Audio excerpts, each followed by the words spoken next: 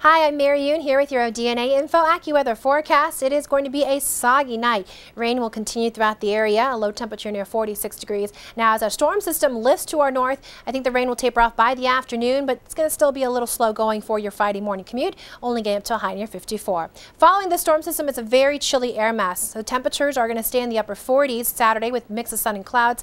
Doesn't get that much better on Sunday, improvement by Monday. Get your Manhattan weather and local news here at DNAinfo.com.